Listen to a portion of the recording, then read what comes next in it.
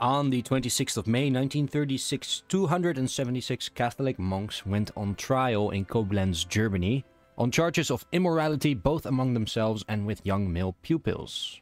The public was barred from the court proceedings.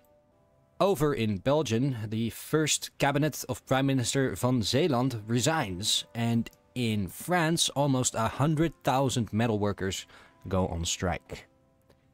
That's it for the facts today. Not super many, so let's return to the front. Let's check supply, which still has not changed. This railroad is still not finished.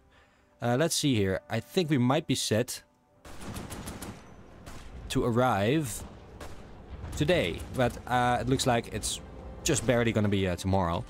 And then we can finally start recovering our organization, and then perhaps we'll be just in time to join the offensive on Addis Ababa. But it looks like these two troops here are already pretty low. There's only 2 of them. Could be that they get reinforced, but the other troops do look quite busy. Oh yeah, also, as it turns out, these other 85 support planes are over here. 85 from the German Reich and 100 bombers here. So that's why I couldn't find them last time. And yeah, that is that for today. See you tomorrow.